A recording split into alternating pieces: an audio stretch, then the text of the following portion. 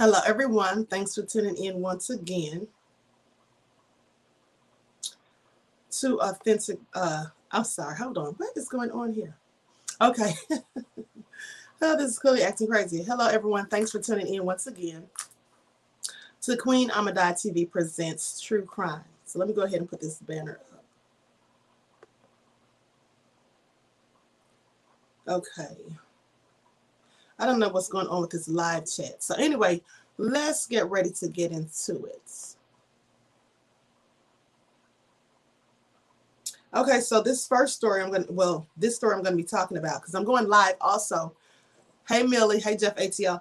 I'm going to be going live on the Paranormal channel after this. So this story is about a 6-year-old child by the name of Christopher Barrios that was killed by a pedophile. This happened like a decade or so ago. Hold on just a moment. Where are my receipts?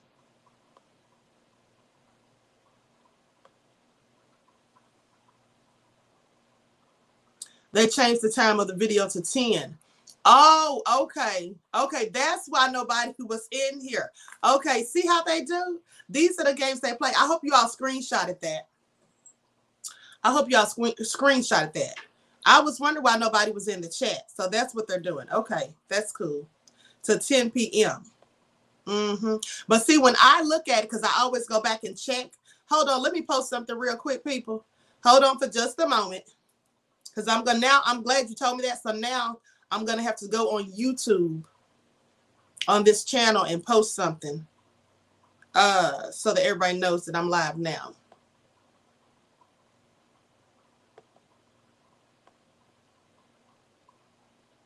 Okay, give me just a second to put this post up, people.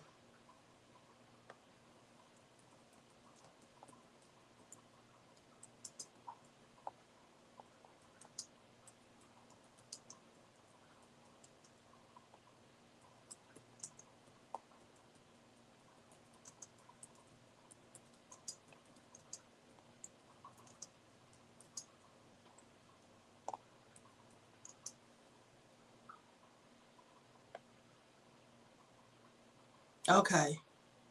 I'm so glad you all told me that because they play so many games. That's how you know the hate is real. Okay. Let me also go on Twitter real quick and post it. Then it asks to set reminders. Right. This is what they do. They are such haters. That's okay. That's okay. Let me go here and post it on Twitter.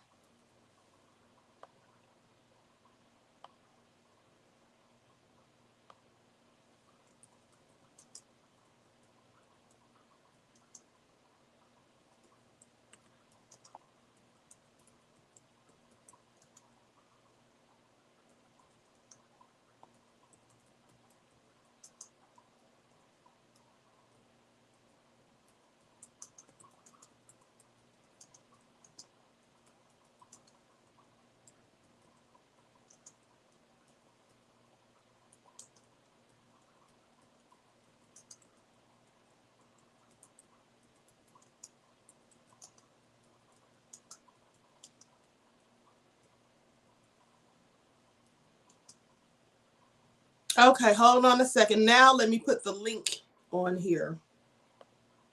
Now let me go ahead and add the link on Twitter. Hold on, people.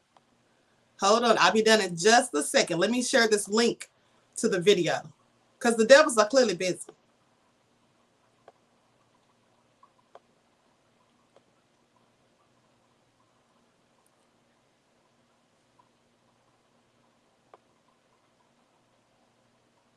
Oh, you know what? Hold on.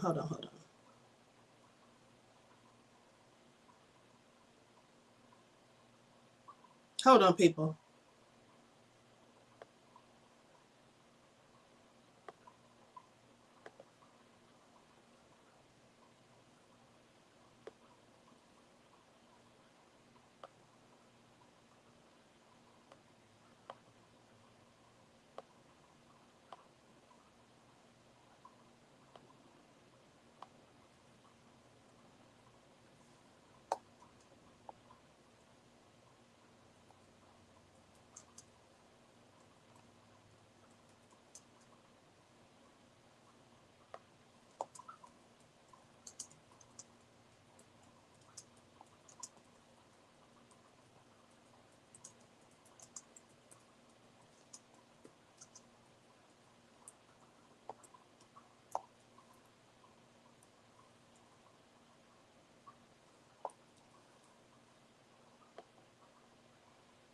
Okay, just one more change, people. Just one more change.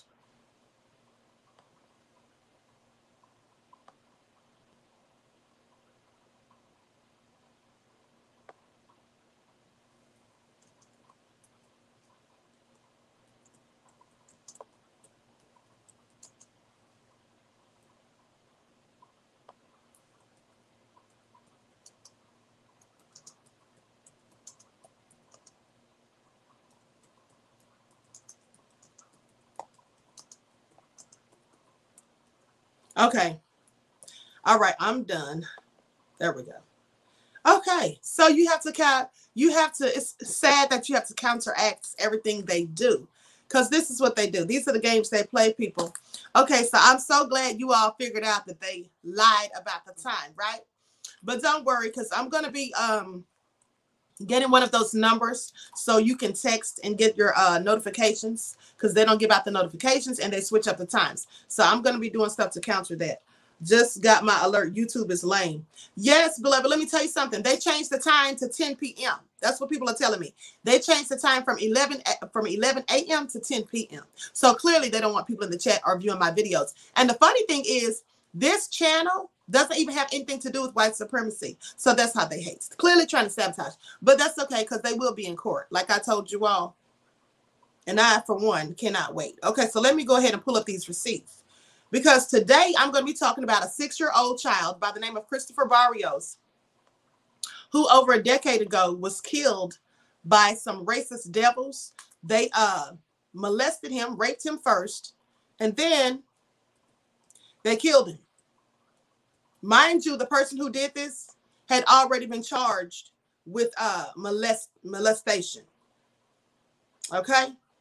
But they didn't really do anything about it. They just gave him probation. Go figure.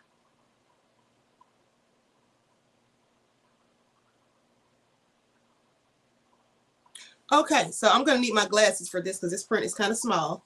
So let's go ahead and get into it, people. I do apologize for the delays, all right? Okay,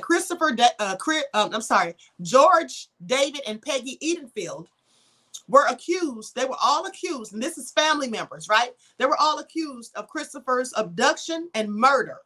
And then a fourth person by the name of Donald Dale, who originally was charged with tampering with evidence and concealing the body, has since pleaded guilty to a lesser charge of lying to the police. Now, the Superior Court Judge Stephen Scarlett accepted the plea and transferred Dale to a mental health facility. I want y'all to pay attention to how they tried to say these white folks who killed this little child were mentally ill. Please pay attention. Okay, so he was sent to a mental health facility and they banished him from Glenn County. Now, Peggy Edenfield testified in the case against her husband, David, and she also agreed to testify against her son, George, during his trial. In exchange for her testimony, she would not be placed on the death penalty, or would not receive the death penalty. Okay, so now just to give you some information on the person who initiated this whole thing, right? A racist devil and pedophile by the name of David Edenfield. He was charged in 1994, first of all, for committing incest with his own daughter, and he pleaded guilty. He was sentenced to 10 years probation, not prison. George Edenfield was convicted of 2 counts of child molestation and given probation in May of 1997. In September of 2006, he was then indicted for violating his probation by living less than 1,000 feet from a park in downtown Brunswick and was ordered to move.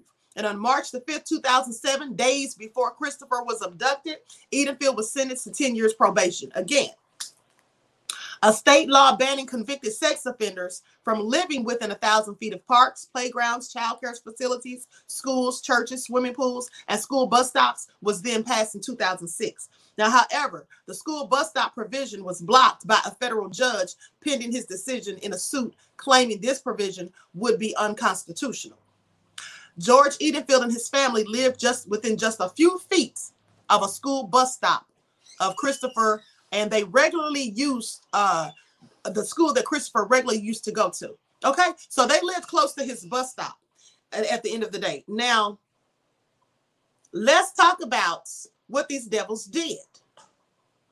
and how they,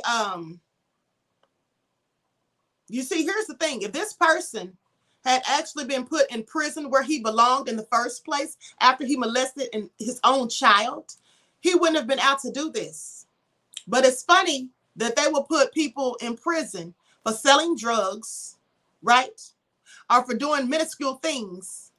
But pedophiles, who are some of the most heinous, wicked, satanic, devilish people who clearly need not walk free ever, instead of putting them in prison for life, they put them back on the streets to rape other people's children. That's how you know that many of these devils, if not most of them, are pedophiles. Okay, now jurors watched intensely during the recording of David Edenfield's confessing that he sexually assaulted and then choked 6-year-old Christopher Michael Barrios Jr. He choked him to death. Now, on the recording, Edenfield is seen being calm as he describes the killing, and he said that it was exciting, and he says that he acted instinctively to kill the child. Now, as in the opening of his death penalty murder trial, Edenfield, who was 61 at the time, showed absolutely no emotion as he watched himself dispassionately describe how he and his 34-year-old son, George Edenfield, killed the little kindergartner who begged them to stop. The boy was killed after he threatened to tell his father and grandmother that the Edenfields had molested him. David Edenfield told a Glenn County police detective that the 21 and a half hour interview, he reported this information during a 21 and a half hour interview. Now, I'm sorry. This print is so small, it's hard to read. It says 2.5 hour interview. Now, David and George Edenfield, who were both convicted and were previously convicted child molesters, right? They were charged.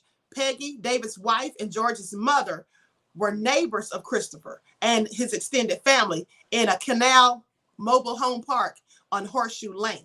Now, all three were charged with molesting and murdering the boy. The district attorney, Stephen Kelly, was seeking the death penalty against all of them except for Peggy Edenfield. Okay, David Edenfield was the first one of them to stand trial. So let me tell you what happened, because this is basically talking about the trial. Let me tell you what happened. So Christopher was on his way home from school, 6 years old, mind you.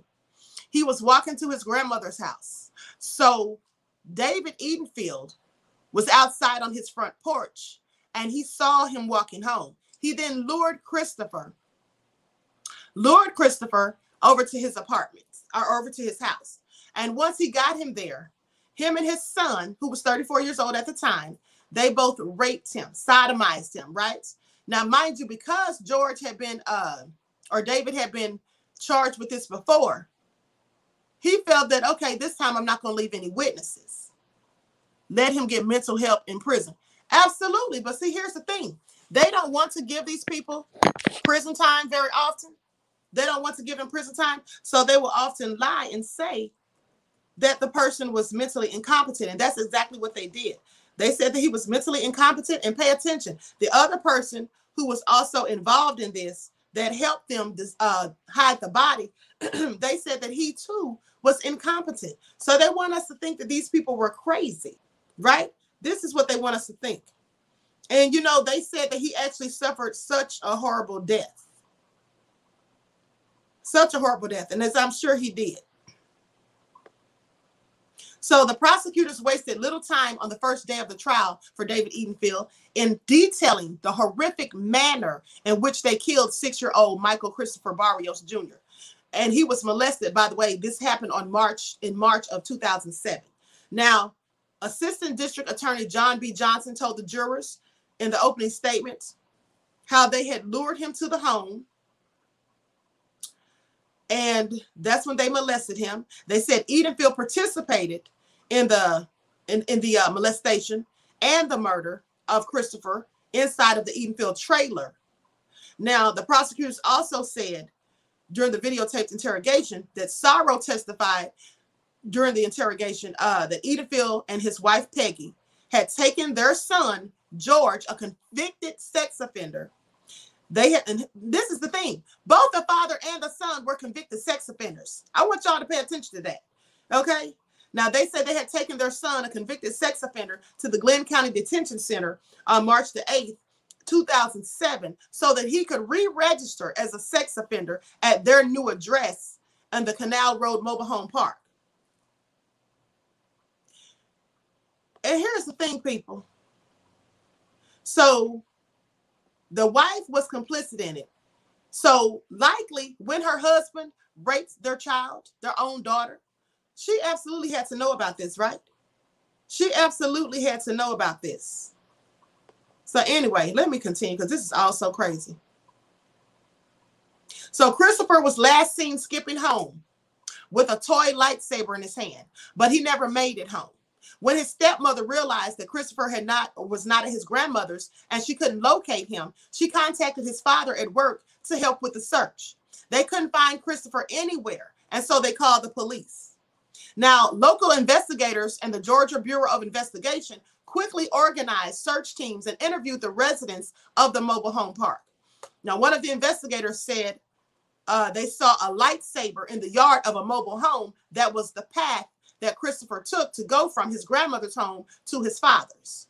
Now, the investigator observed that the occupants behaved very suspiciously when he asked them about the toy. See, when they abducted him, after they lured him onto the property, they didn't realize he dropped his toy, that lightsaber, and the parents and the grandmother all said that he had that when he went to school. So they found it in their yard. That's how they knew that they must have had something to do with it. And then they were acting suspicious to boot. Okay, so the trailer park housed a number of men with a history of sex offenses, including David and George Edenfield. Now, they say this case is an example of how a state's best intentions can go horribly wrong. In 2006, Georgia strengthened its laws to prevent child molesters from exploiting children on playgrounds. Specifically, child molesters were not allowed to live within 1,000 feet of schools and playgrounds. Now, the Superior Court of Brunswick actually convicted George Edenfield in 1997 after he had molested 2 young boys. Now, not only did he that was George. The father, David, molested his own daughter. His son, George, molested 2 young boys in 1997. Now, the parents refused a deal of a trial and moved away. George was sentenced to 10 years probation because it would have been difficult to sentence him to prison without the boys as a witness. So the parents of these 2 boys, they didn't want to, take their children to court. They didn't want them to have to go through the traumatization of testifying. So that's why he only got probation, I guess. But anyway, they moved away. Now, during that decade, George Edenfield lived with his parents downtown on Union Street. The house was several hundred feet from a playground, which was in clear violation of the new Georgia law. Glenn County authorities told George at the end of August that he had to leave. Why did they tell him he had to leave? Why wasn't he arrested and put in jail, put in prison? Let me tell you something. He violated the rules. So why wasn't he put in prison? But they just told him he had to leave. This is what they do. Now, his failure to do so caused his arrest in September of 2006, but clearly they should have arrested him previously. A month later, the Edenfields moved to the Canal Mobile Home Park on Horseshoe Lane, where there were children of various ages, and among them was 6-year-old Christopher Barrios. Now, while the 2006 Georgia law prevented sex offenders from living near these playgrounds, there were no restrictions barring child molesters from living near school bus stops. So there was a school bus stop very close to the mobile home park where the Edenfields lived. So on that Monday, March the 5th of 2007, George faced Glenn County Superior Court Judge Stephen Scarlett on the charges of living too close to a playground. He pleaded guilty, and the judge sentenced him to additional 10 years of probation. A local official familiar with George Edenfield's case asked for a stricter form of probation, but a state official persuaded the court that it wasn't necessary, they say. They said it wasn't necessary for a pedophile to have stricter probation. He should have been in jail. Now, apparently during the 10 years of George's probation since 1997, no one had come forward with any criminal complaints against him. But 3 days later, on Thursday, March the 8th, shortly after 6:30 p.m., Christopher Barrios was missing. Christopher lived with his father and stepmother in the mobile home park, and his grandmother lived in the same park. Now, the Edenfields lived across the street from the grandmother.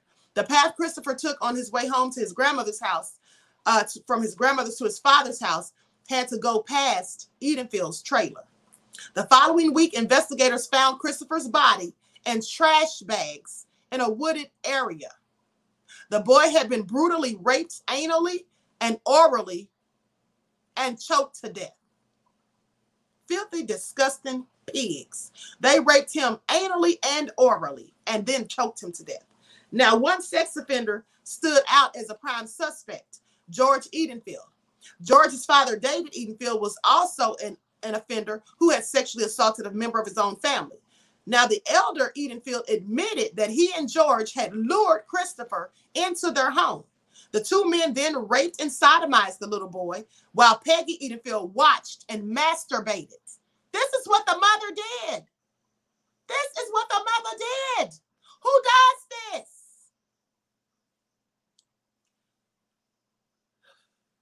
The Edenfields believed that after the horrific sexual assaults, their only choice of avoiding detection was to kill the child and dispose of his body. David Edenfield told authorities that as his son strangled Christopher, he put his hands over George's so that he could feel what it was like to participate in the killing.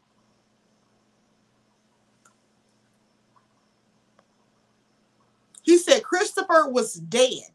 I guess it was exciting for all of us. That's what David Edenfield said.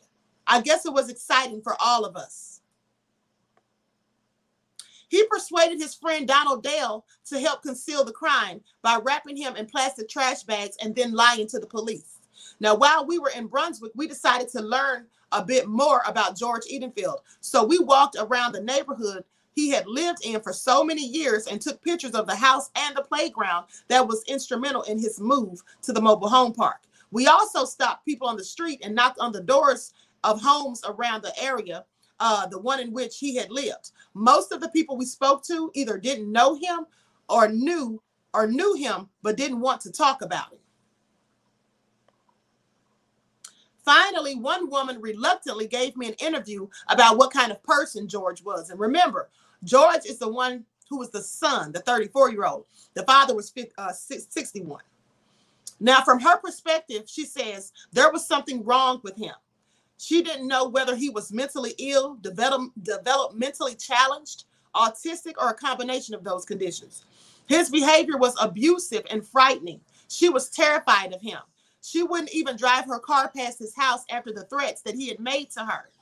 Okay, now one day when she was in her front yard, he came over to her with a pair of hedge clippers in his hand and a look of sheer hatred in his eyes. He said, "I'm going to cut your bush," he said as he opened and shut the clippers close to her abdomen. Now, he wasn't talking about the bushes in her yard, mind you. She backed away from him quickly and got inside the house and then locked the door. It wasn't the first time that he had harassed her, banging on the door with his fist and yelling obscenities. Later that day, we went to the mobile home park, and this, mind you, I'm telling the story from the eyes of the people who went and took reports on this stuff and who visited neighbors and tried to speak with witnesses, okay? Now, he says, later that day, we went to the mobile home park to talk to the residents and to take photos that were involved in Christopher's death. Now, the people that lived there fell into two different camps when asked about George Edenfield. They all knew that there was something permanently wrong with him, given his inexplicable burst of anger and rude behavior. Some of the residents felt sorry for him and his parents, but others were afraid of having him live near them. His parents had told the neighbors that George was fine when he took his medicine and that he was harmless. We also learned that George had stalked they also said they learned that George had stalked and propositioned two teenage boys and waited for them at the bus stop frequently in the afternoons when he came home from school, or when they came home from school. They did not know that he was a convicted child molester. Now, the mother of one of the boys that George had propositioned granted us an interview. She said that when her husband found out, he was going to kill George. The caretaker of the trailer park and the boy's mother had talked the husband out of taking any action. The family had experienced some trouble with the authorities in another state and did not want it known in the park either. Now, they say they spoke to the father on the phone of a teenager that George had stalked. When the father first heard of it, he said he was ready to give George a good beating. Instead, he counseled his son to ignore George and not be friendly or polite to him. The father also mentioned that he didn't want any violence on his part to result in having the park owner ask his family to leave. Now, as the residents of the park learned what the Edenfields had done to Christopher and the history of their sexual offenses, they were infuriated that George had been in court several days prior to the murder. The justice system had failed them. George should have been locked up for his parole violation, not just given 10 more years of probation. That's exactly what I said. This is all so crazy. They're at fault for this. The whole system is to blame. Now, if that had not happened, Christopher Barrios would still be alive. The only thing more heartbreaking than the brutal death of a 6-year-old boy is the fact that it didn't have to happen at all. I wish I could say that the rape and murder of Christopher Barrios Jr. by a family of convicted pedophiles was an unusual case, but it's not. Many factors contributed to his death, and until these issues are addressed, children all over the country are at risk. For one thing, there are communities in which residents unfairly see law enforcement as the problem, not the solution to dangerous behaviors that they witness in their own neighborhoods. Now, residents recognize George Edenfield's menacing and uncontrollable behavior in downtown Brunswick and the mobile park home, but apparently no one had made a criminal complaint. Had Judge Stephen Scarlett known of George's aggressive acts, I suspect that the outcome of George's hearing on his parole violation would have been different than just 10 more years of regular probation. But in many ways, the community had failed the justice system and themselves with its silence. Now, a jury in Judge Scarlett's court convicted David Edenfield for kidnapping, murder, child molestation, and several other serious crimes, all in connection with the brutal sexual assault and death of 6-year-old Christopher Barrios, and they sentenced him to death. Now, Peggy Edenfield testified against her husband and son so that she would not get the death penalty and instead received a 60-year prison sentence. Experts judged George Edenfield incompetent and housed him in a state mental facility. Family friend Donald Dale acknowledged that he lied to the police and tampered with evidence to conceal the death of a person, and prosecutors dropped the more serious charges and let him plead guilty of lying to police, but they also said he was mentally retarded, and that it was that's the actual legal terminology. They said that he served much of his sentence on probation in the state home of the mentally disabled outside of Glenn County. That is so crazy.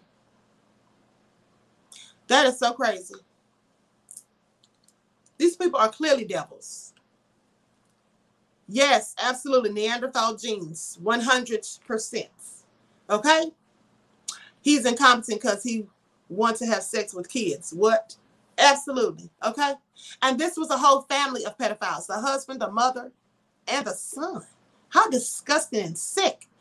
These people are a prime example of if the hills had eyes were people. Okay? How sick is that? Anyway, that's just real crazy. Right? The judges felt two weak-minded judges. Absolutely. Well, actually, it was the same judge. It was the same judge, because the same judge that gave George Edenfield, that gave him probation, 10 more years of probation when he violated the first time, that's the same judge who tried the case. So clearly crazy. Yes, absolutely, General Overture. Demonic, absolutely. Sick and twisted heathen, says Tamisha. Absolutely. So with that all being said, people, that's just so heinous and atrocious. And these are what you're dealing with. These people go around and molest children, do all types of nefarious things, and kill them and all of this, discard them like they're trash, and trash bags thrown out into the woods or whatever, in a mobile home park or whatever, a trailer park, no less. And they've done this numerous times before, even to their own children. and they get probation instead of being sent to prison for life in the first place. It's also crazy. They can't make it make sense. These are the folks that celebrated by the NAMBLA Association in DC. Yes, absolutely. They are celebrated by the NAMBLA. And for those of you who don't know what NAMBLA is, it stands for National Association of Man-Boy Love. Or it's the National, I think it's National Association Man-Boy Love or something like that. But it's clearly for pedophiles. Clearly for pedophiles. So anyway, how they derived from caves. Absolutely. So with that all being said, people, listen, I'm going to go ahead and conclude this broadcast. I want you all to tune in to Queen Ahmadiyyah TV presents Beyond the Realm, because I'm doing back-to-back, two back-to-back paranormal stories that, trust me, you don't want to miss, okay?